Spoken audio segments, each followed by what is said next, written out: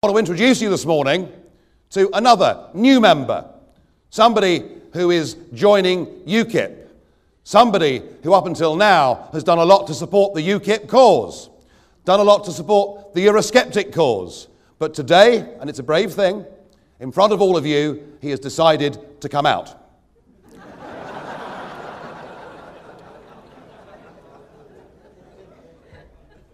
I'm sorry, I said I was going to do that, didn't I?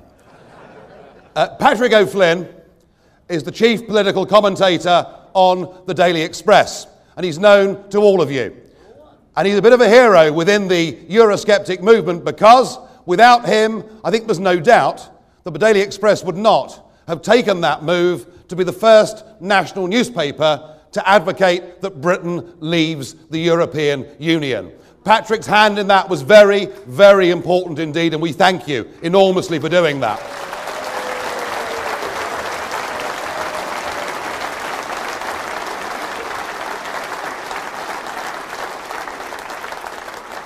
Now, I know you're keen to get up here, but hang on, I haven't finished just yet.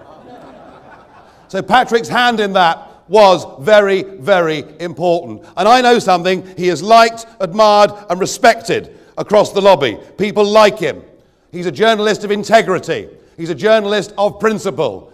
And he's become a fully paid up member of the UK Independence Party. And for the first time today, he will address us as a UKIP member and tell us what his plans are. Could you please give a huge welcome to Patrick O'Flynn?